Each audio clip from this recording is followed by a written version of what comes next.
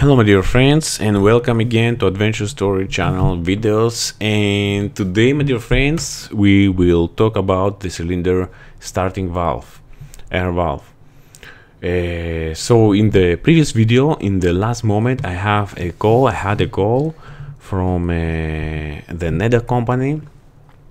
Really nice person from the crew department. Really nice. We have a constructive communication, and I explained for the moment that I am seeking as chief engineer position. So hopefully we had that communication really nice when the crew office calling you and ask you if you have some plans for the embarkation. So I explained my situation for the moment, and he wished me also best luck. Thank you again for calling. And my dear friends, let's start today with this cylinder starting valve, air valve.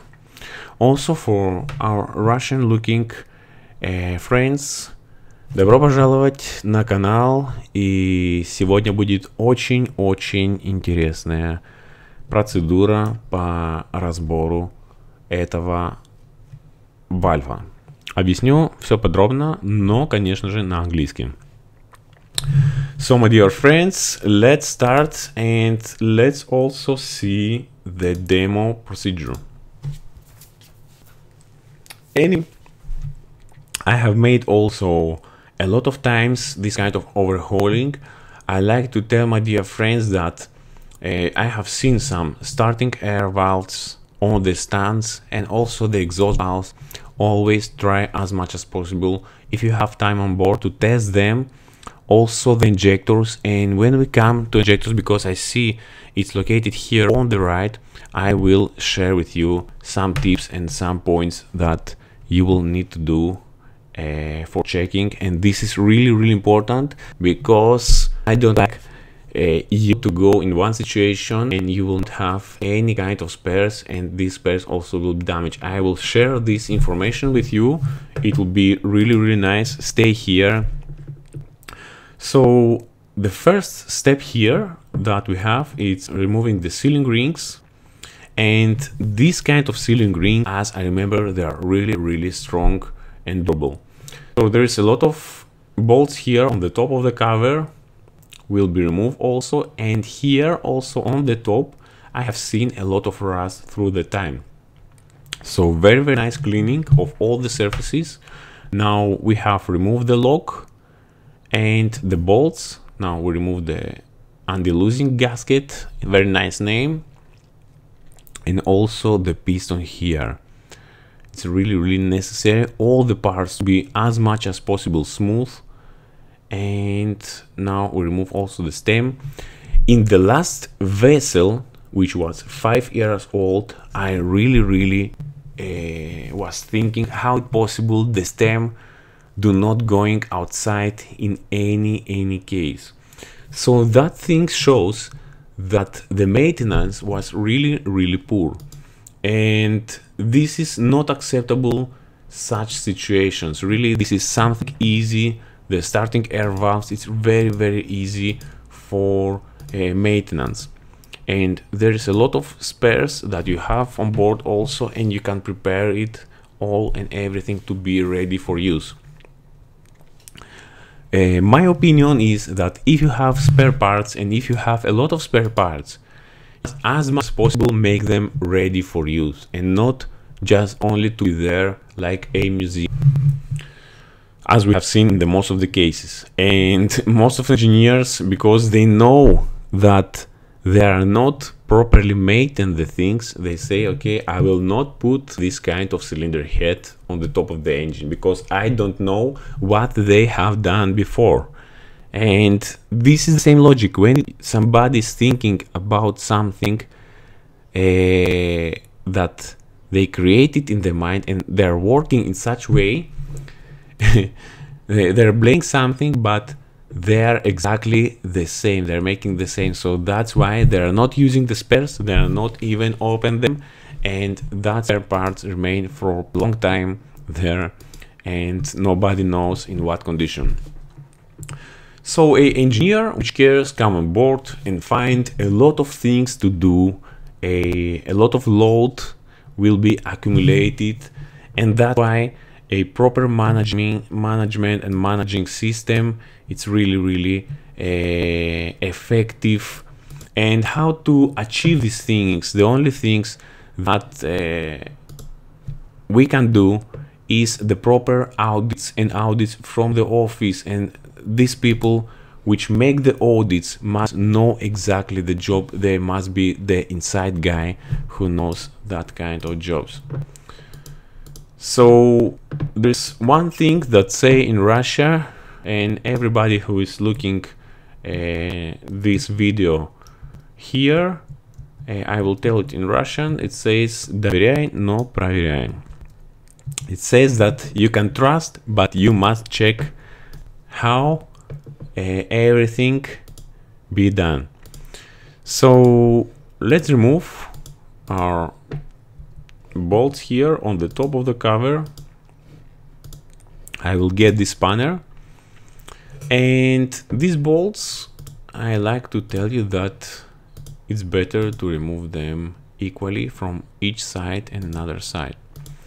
So the anti-losing gasket will be removed, and let's see a good way to use.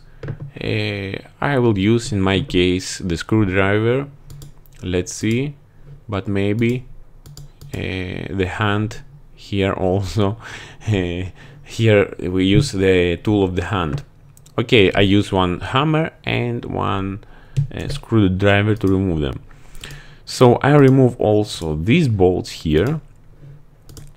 Always, my dear friends, remember, as you can see, as we remove the bolts here, we had a lift of the top piston. So whatever you are removing and there is a spring loaded system, always be careful so it will not overpressed or will be explode on your face or on your part body. Always try as much as possible turn the piece or working piece that you are operating in the other direction, which will, in case that something will happen, it will not affect your safety. So here we will remove the top cover, the top piston. This kind of piston also have some kind of grooves, some small grooves. This is probably made to remove the friction between the main body of the starting air valve and the piston itself, so it will not be stuck. But as I have seen, because the air it's here, and if the air is not let's say properly drained from the moisture, and if our air dryer is not working properly, we will have some kind of accumulation of rust. This is the most common that we have seen. So this is our particles here. We have removed all of them.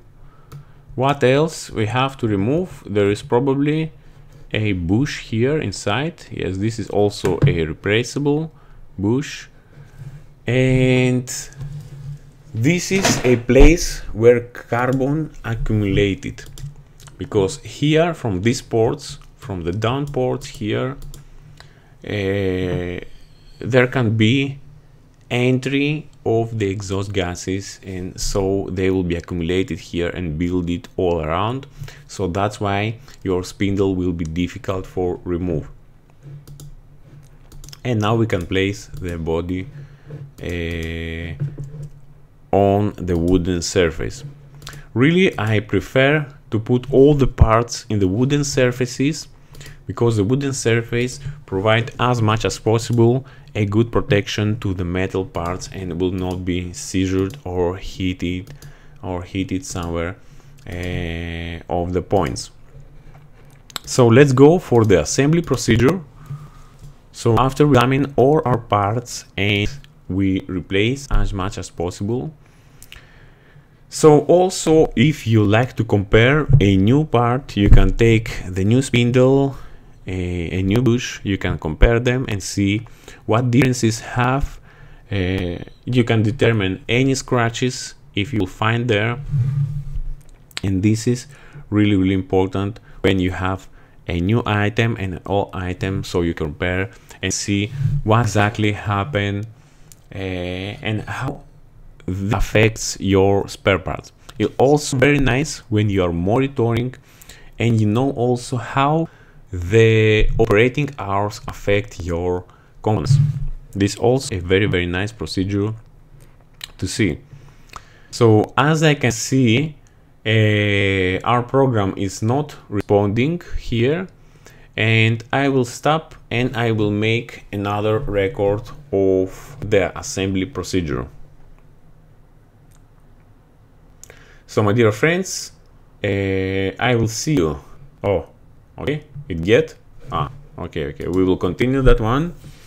So finally our computer, because now I rendering also some kind of graphics in the computer parallel, that's why I had such not responding from the program. So I have overloaded a little bit the computer. So we will set inside our bush next of that. Let's see, where is our bush? Let's turn the camera. So in the position, next I will put the spring inside. The spring also, these kind of springs, okay, they have a lot of life on them because they are very rare used.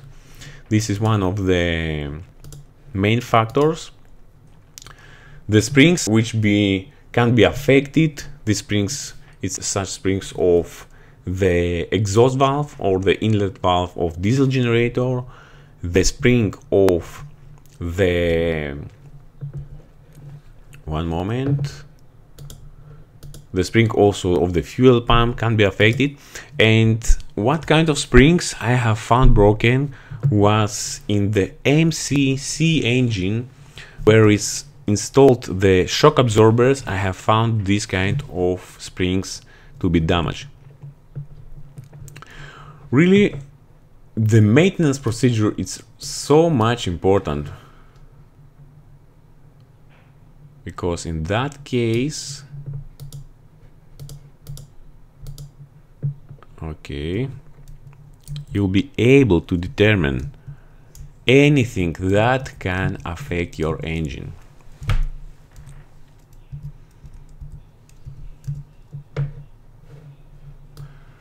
So let's place.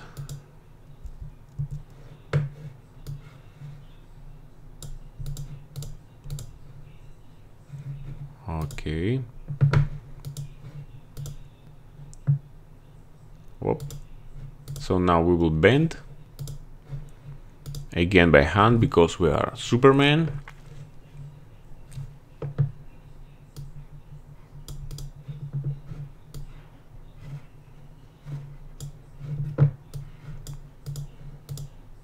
We will put our cover. You can use some kind of oil also around if you will storage this air starting valve, so it will preserve your spare parts as much as possible in better condition, and there will not any kind of rust formation through the storage.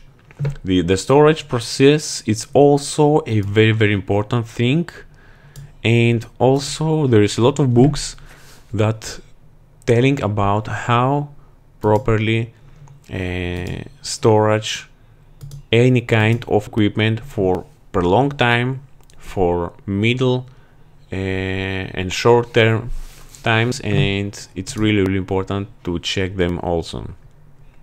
Manuals really helps, dear friends, and also they create something new. They create new information for you, and always this information must be refreshed and refreshed, because we can forget, and that is real. And the books, they're located in the engine room, they are located also in the chief engineer's room, and that's why everybody must have access to them and to storage them properly. So my dear friends, the next video will be for the fuel injectors, and I will share some kind of interesting tips. Thank you, my dear friends, that you have stayed tuned here to AdventureStory Channel. Don't forget to subscribe. Don't forget also to get your thumbs on the top, so more and more people will be reached this information and these guidances from AdventureStory. From me, see you in the next videos. Bye bye.